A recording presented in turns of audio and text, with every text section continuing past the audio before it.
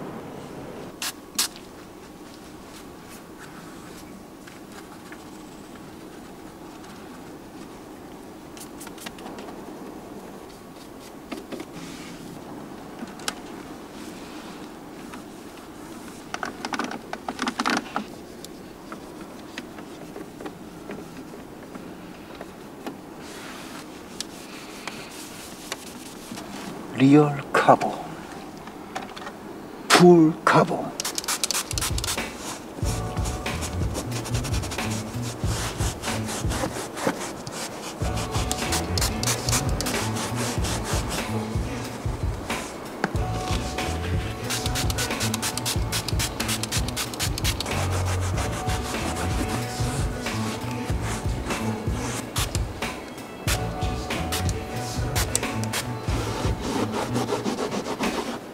아, 모기.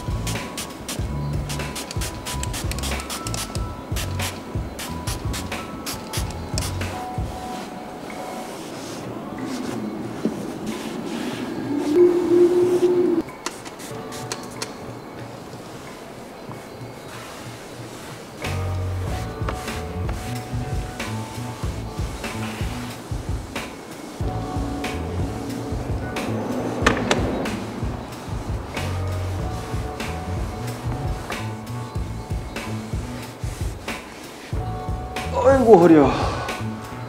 아이고.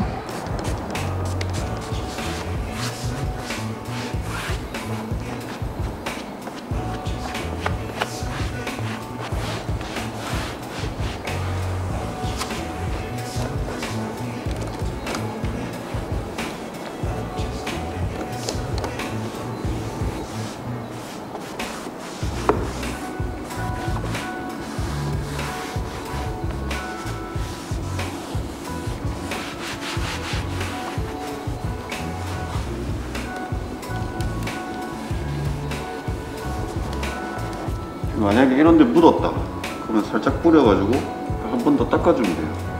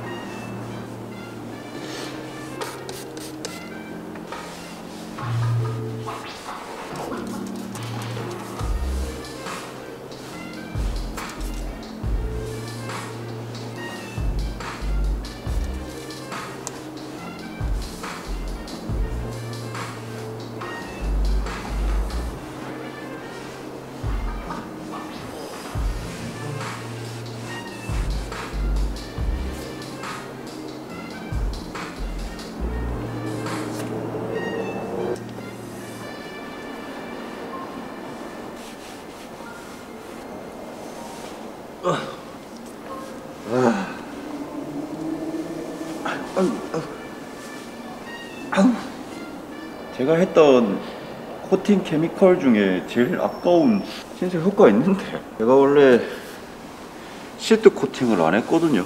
별로 효과가 없다 생각했던 거지. 그냥 닦으면 되지 약간 이런 생각이었는데, 위에 알칸타라 하지도 못했다. 이거 모르겠네 진짜. 타월 들고 왜 이러고지 하면서 궁금해하실 분도 있을 건데, 코팅하는 거예요 지금. 코팅 어플로 해야 되는데 이렇게 해도 되는 제품이라서. 왜 하냐면 뭐 다른 건 없고 강아지들 타야 되거든요. 스크래치 같은 거 강화가 되더라고. 다이마스터님에게 영감을 받아 만들었던 실험 영상. 안타깝고 비운의 더 마실라. 그리고 리바이브 제품은 제가 오늘 픽한 이유가 다른 거 딱 1도 없고 색깔만 다른 거지 패브릭 재질이 다 들어가잖아요. 몰라, 나는 롤스로이스 이런 건 안 타봐서 모르겠고 뭐 람보르기니 이런 거 안 타봐서 모르겠는데 카페트 스타일로 돼 있는데 여기 이제 코팅을 할 수 있는 방법이 없을까 생각을 했어요. 왜 풀커버 할 수가 없거든. 풀커버가 너무 조잡해서 하기도 싫고 해봤는데 비싸기만 비싸고 효율이 좀 많이 떨어져서 방석만 좀 맞췄거든요. 내일 또 경기도 올라가갖고 촬영해야 되는데 진짜 즐거운데 힘드네. 일단 빗자리 코팅 끝.